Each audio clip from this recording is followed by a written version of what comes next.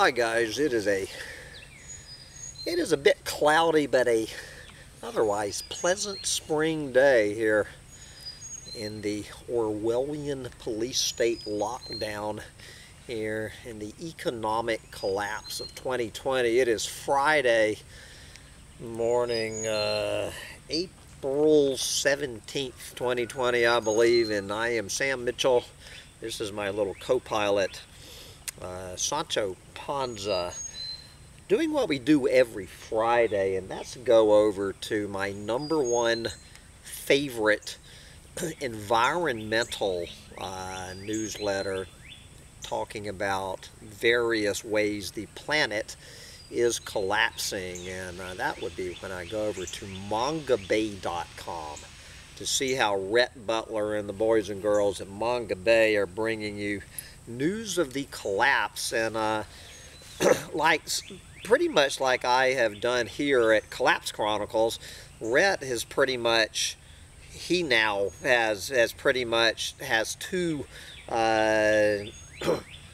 two newsletters, although his are combined, and that is the Collapse Chronicles and the Coronapanic Chronicles. About 50-50, about, unlike the mainstream media where 99.95% of news is on the Coronapanic, Rhett's batting about 50-50. So I want to thank Mongabay for letting me do both my Coronapanic and my Chronicle of the Chronicle of the Collapse and the Coronapanic.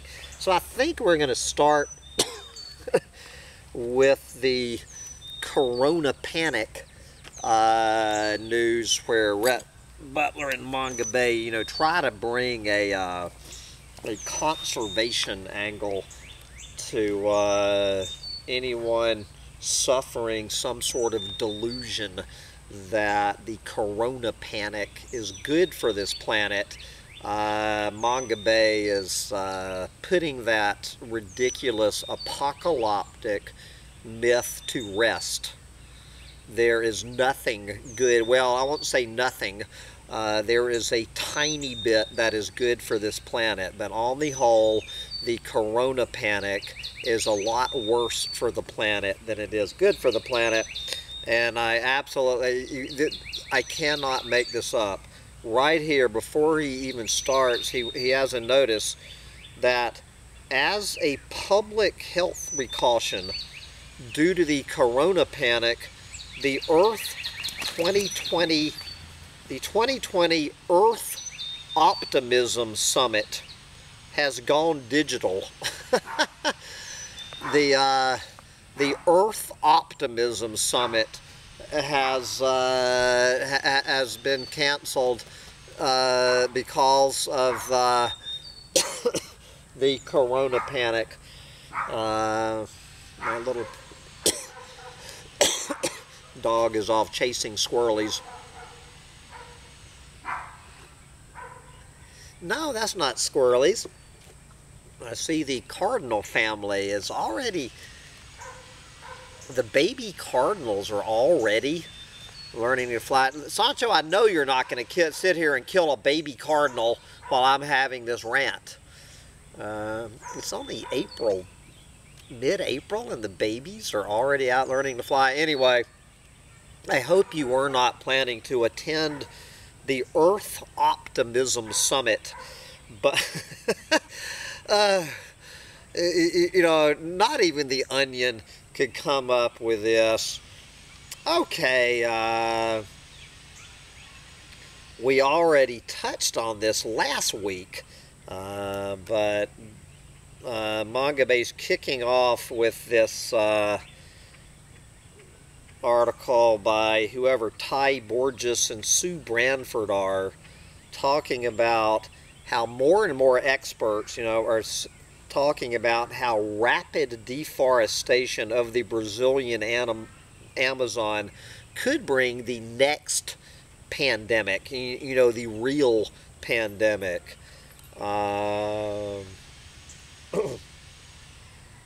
Scientists warned that the next emergent pandemic could originate in the Brazilian Amazon if Jair Bolsonaro's policies continue to drive Amazon deforestation rates ever higher. Researchers have long known that new diseases typically arise at the nexus between forest and agribusiness, mining, and other human development. Just one way that deforestation leads to new disease emergence is through fire, like the Amazon blazes seen in 2019.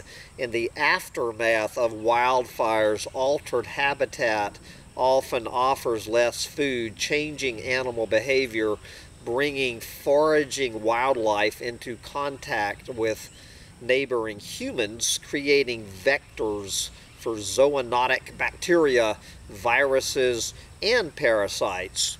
And with all of that, now Bolsonaro is pushing to open indigenous lands and conservation units to mining and agribusiness, policies which greatly benefit land grabbers, escalating deforestation, thank you, Jair Bolsonaro, worsened by climate change, growing drought, and wildfire, heighten the risk of the emergence of new diseases, along with epidemics of existing ones, such as malaria. Okay, many articles from sub-Saharan Africa, which even the mainstream media, CBS News talking about this, that probably obviously the most devastating example of how coronavirus is bad news for the planet is all of this evidence already pouring in from sub-Saharan Africa about how the economic lockdowns, mainly the complete collapse of the tourism trade in Africa. On one hand, you have the absolute collapse of the tourism business, which is going to be shut down, you better believe, all summer long. You have that in combination with millions, hundreds of millions of people barely living on the margins, as it were, suddenly being told they are not allowed to go out there and work for a living, which means they are starting to starve to death. And who do you think they're going to eat? It is their fellow Earthlings. That poaching, the bushmeat trade, poaching both just to eat the animals and to do whatever they can to make some money on the black market. The Coronapanic is a death warrant for our fellow Earthlings in sub-Saharan Africa, and we are starting to see already the beginning of the next and final megafaunal extinction unfolding. So anyway, that's Mongabay has several articles. I just wanted to frame that. Here we're going to look at gorillas. For great apes at risk of infection, from the virus, the Coronapanic is also an economic threat. With flights grounded, parks closed, and countries on economic lockdown, the coronavirus has dealt a major blow to great ape-focused ecotourism operations in both Africa and Asia. Many conservation activities rely directly on revenue from tourism, and the money tourism brings also provides a financial incentive for governments and local communities to protect wildlife. If lockdowns persist for months, as they will, the consequences could be devastating for fragile ape populations and the communities that surround them. Okay, come here, little dog. Come on now. Well, guys, it is starting to drizzle, and I don't want my camera getting wet, so excuse the interruption, but I need to move this video under cover. Let me fold up my chairs. Bear with me for a minute, and we're gonna... Come on, little dog, it's starting to rain. We're gonna leave the cottonwood tree behind and return to the shelter of my office here. All right, let me get back on track. Okay, we're gonna go from sub-Saharan Africa back to Brazil. In Brazil, virus outbreak paves way for invasion of indigenous lands. Reports of continuing land invasions, killings of indigenous leaders, and rising numbers of coronavirus infections inside indigenous reserves has raised concerns about the increased vulnerability of indigenous communities to violence and infection by illegal extraction gangs as the pandemic rages. There you go. Fear of the spread of the virus by non-indigenous invaders inside Brazil's indigenous communities has grown in recent days following the death of somebody from the Yanomami tribe. At least 5 indigenous people have been infected, although that number is much bigger. Okay, let's go over there to Sri Lanka, where we find Sri Lanka's Coronapanic lockdown raises poaching threat. Wow, imagine that. This, of course, you know what's bad for sub-Saharan Africa is anywhere where these economic lockdowns, where people are not allowed to make money to feed themselves and their families. Sub-Saharan Africa, Sri Lanka, probably West Virginia. The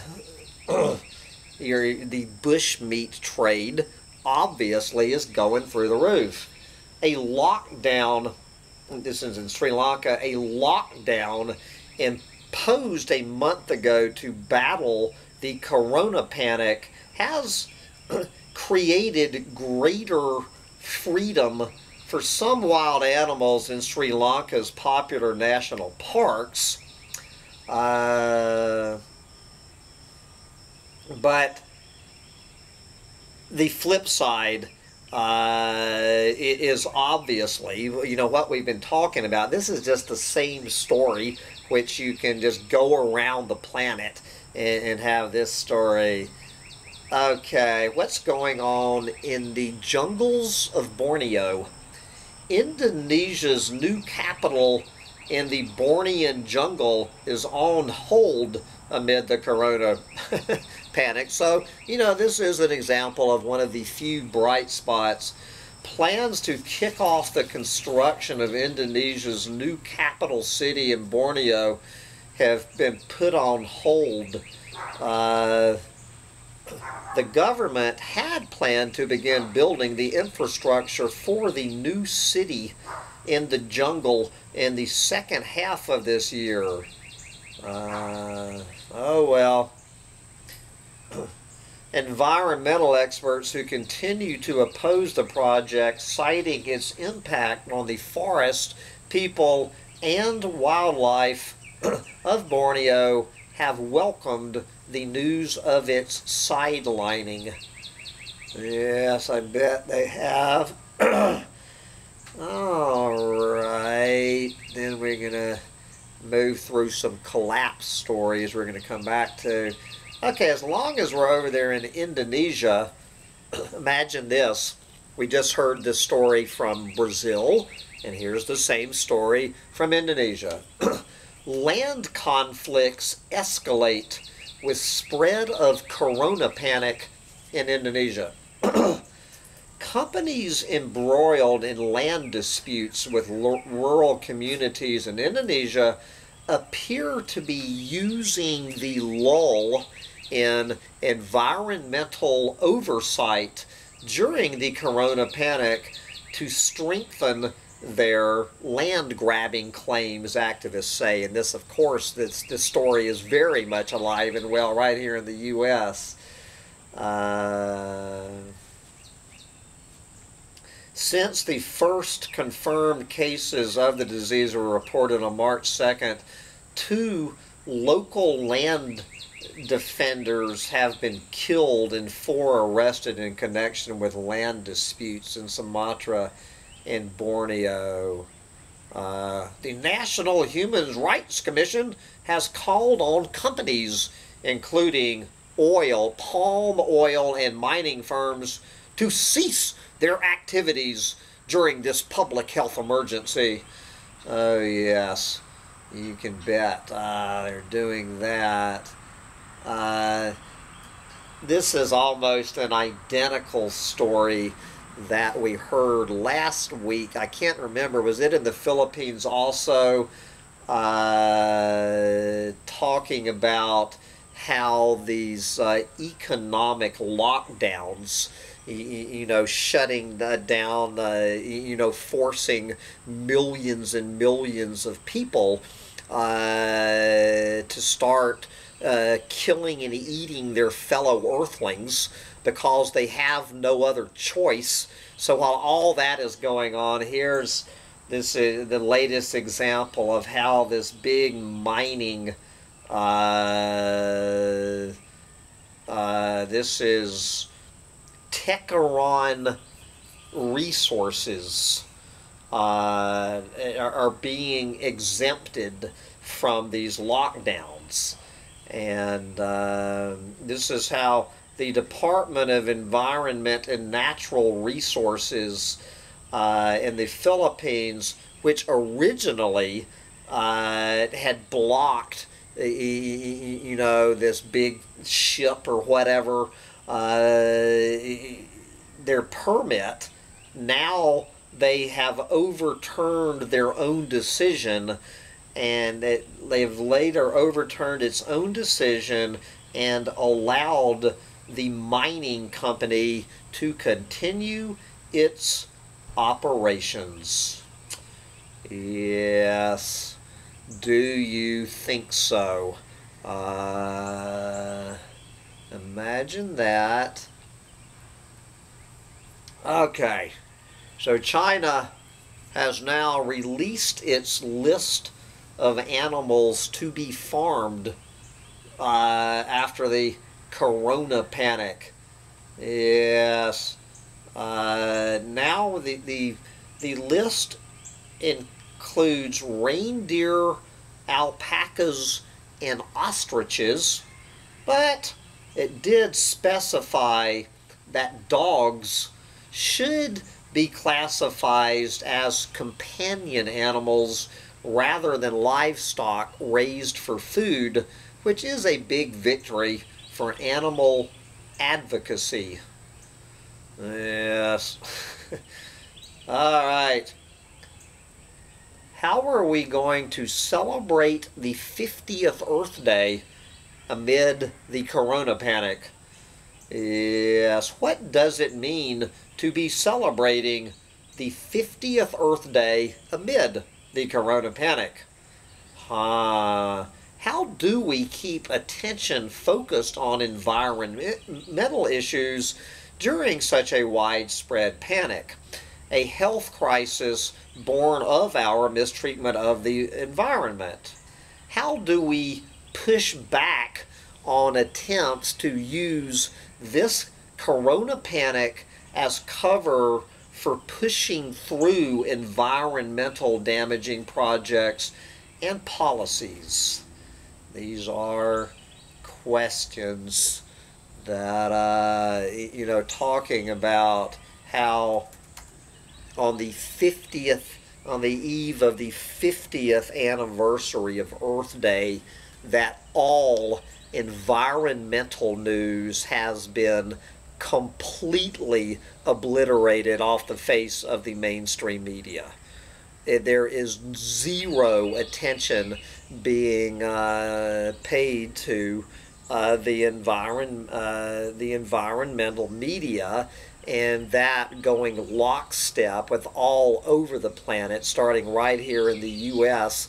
with the planet eaters just being given complete license to do whatever they need to do to continue business as usual with nobody there to get in their way. Thank you to the Orewllian Police State response to the Corona panic. You don't get that swirly like that. All right.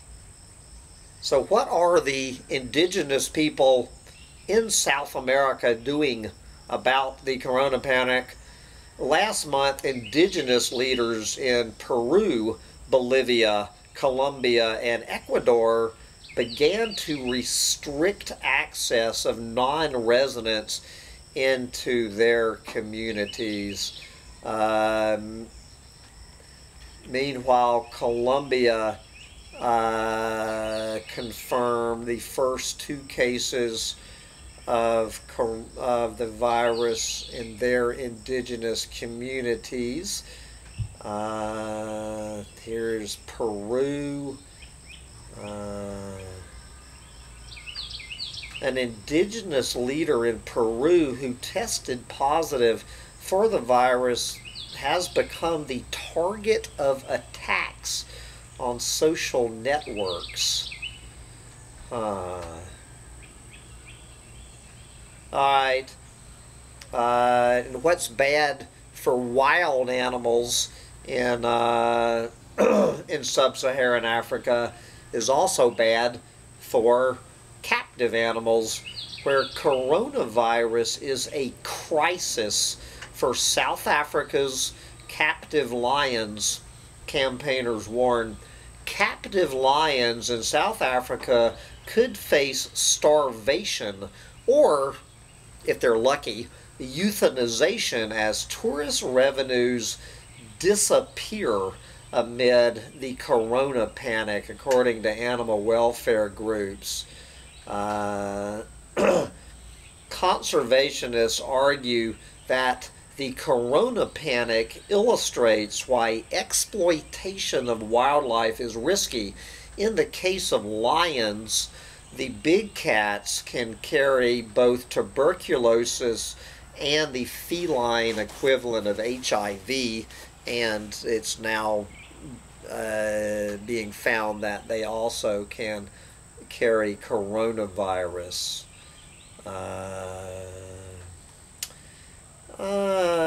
Okay, let's see. I know. All right, back to the Brazilian Amazon. Imagine this: despite the corona panic, Amazon deforestation races higher. Despite the economic impacts of the corona panic, deforestation in the Brazilian Amazon continues to rise, reaching the highest level recorded since at least April of 2008, according to official data from Brazil's own agencies. The latest research, deforestation monitoring, shows that forest clearing in the Brazilian Amazon amounted to 327 square kilometers in March, pushing the total area of deforestation detected by the system during the past year at 9,152 square kilometers, the highest level for a 12-month period in 12 years. The new figures come amid rising fears that illegal loggers and speculators are using the Coronapanic as an opportunity to invade indigenous lands and protected areas in Brazil. However, the rise in Amazon deforestation predates the emergence of the Coronapanic and has increased sharply since President Jair Bolsonaro took office in January of last year. Okay, what is going on with the vaquita porpoise? You knew the vaquita porpoise was going to show up eventually in a Coronapanic roundup rant. Coronapanic forces Sea Shepherd to suspend its patrols to protect the world's very last vaquitas. Yes, marine conservation group Sea Shepherd has made the difficult decision to suspend its campaign to protect the critically endangered vaquita porpoise in Mexico's Gulf of California. Quote, "We have not had much choice because we are dependent upon getting our fuel from the Mexican government to do our patrols, and we are no longer able to get the fuel." Yes.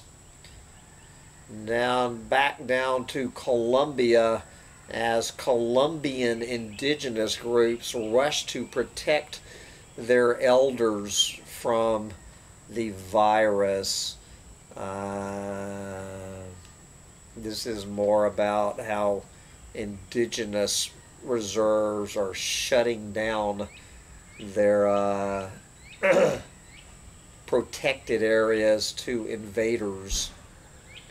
However, this also means that it will now be more difficult for indigenous communities to obtain basic goods and services. Yes, the Coronapanic adds another layer of stress to communities that have been beset with violence and hardship for decades. Yep. Okay, what is going on with conservation careers during the Coronapanic? 80% of conservation careers negatively affected by Coronapanic. A survey of 330 conservationists and 67 conservation employers in March and April of 2020 shows that nearly 80% of conservationists have been negatively impacted by the Coronapanic, while about 9 in 10 conservation employers have been impacted. Right next to that story, conservation field research interrupted. You know, this is conservation, this is climate science, this is any environmental research has been interrupted. And that's a polite way of saying knocked off the table. How the Coronapanic is stalling science. Travel, social, and funding restrictions imposed in response to the Coronapanic have taken a toll on scientific research worldwide. Graduate students and early career scientists have seen their plans for field research and projects thrown into uncertainty, while science conferences on issues from everything to climate change to conservation have been postponed. Researchers working with live organisms are having to make the tough decisions of which ones to keep alive amid a shortage of research. Long-term research projects, some going back decades, face an unprecedented break in data gathering, and there is now widespread uncertainty about how long grants and other funding sources will be available.